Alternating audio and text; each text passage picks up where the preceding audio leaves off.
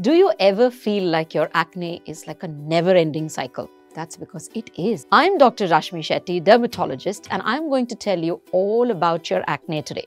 Acne is usually in stages, and there is a life cycle to your acne. For example, it starts off with the first stage being excessively oily skin, where your sebaceous gland ends up producing a lot of oil. And then this oily skin can look like a dull skin at the end of the day, a shiny skin in the middle of the day, oily and sticky T-zone which you may just not be comfortable with, and pores that look wide open. And then it can move on to the next stage while this sebaceous gland opening gets plugged. So that's when you end up having those comedones.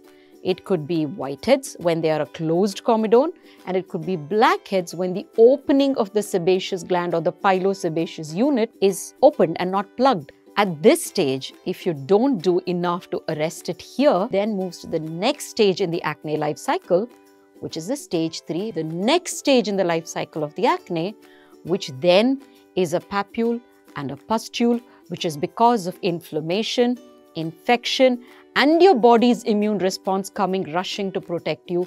All of this ends up making it look red, inflamed, angry, and even painful.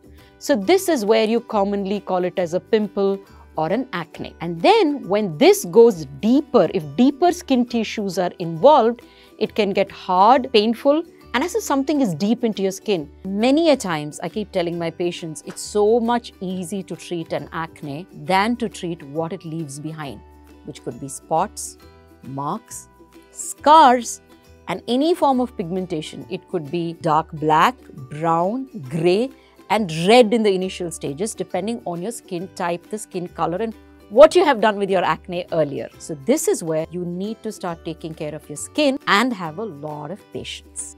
Identify the stage of acne you're in, which means to say which stage are you in that acne life cycle. Because different stages of acne in its life cycle requires different solutions. Take this quiz and discover your acne, which means to say which stage are you in the acne life cycle. Therefore, what should the solution be for you? This has to be as individual as that for you to actually solve this acne issue that you have. Acne Squad, right for you, only you.